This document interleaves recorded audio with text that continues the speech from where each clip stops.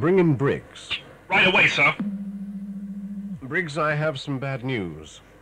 Your comrade Talbot has just been shot down in his attempt to destroy the Zydab command base on the lunar surface. So I heard, sir.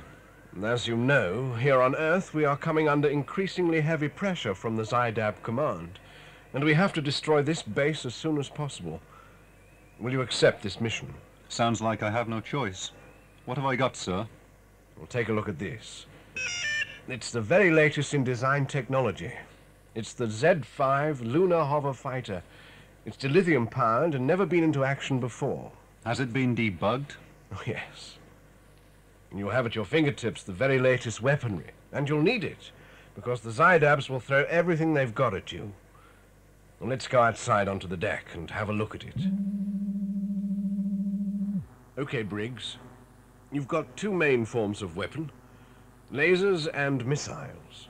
And what you've got to do is to make your way through to the command base headquarters.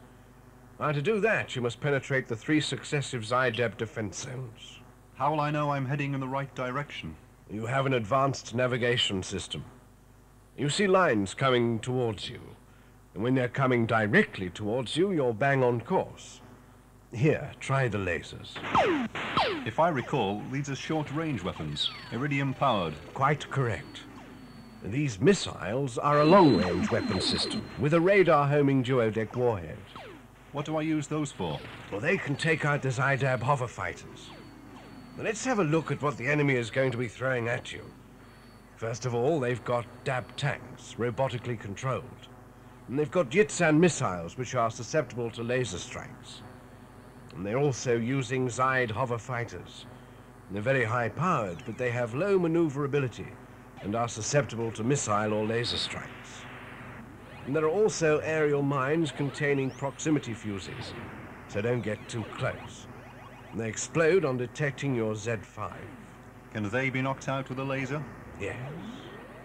To reach the command base, you'll go through 3 different zones. How will I identify each zone? Well, as you go through a zone, your hover fighter screen display will change color. I see. Now, the command base itself is heavily defended and may require many strikes.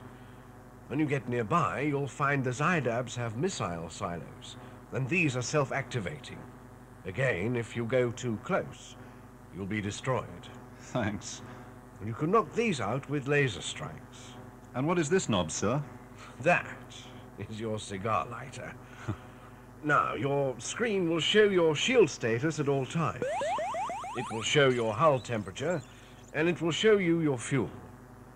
If you read your manual closely, it will tell you precisely how these operate. Have you got that, Briggs?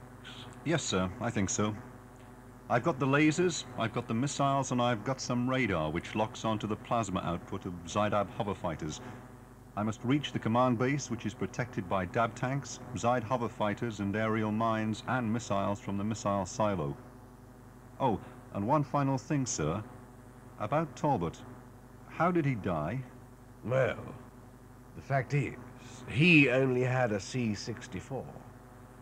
Now, I'm not ordering you, but for the sake of mankind, will you accept this mission?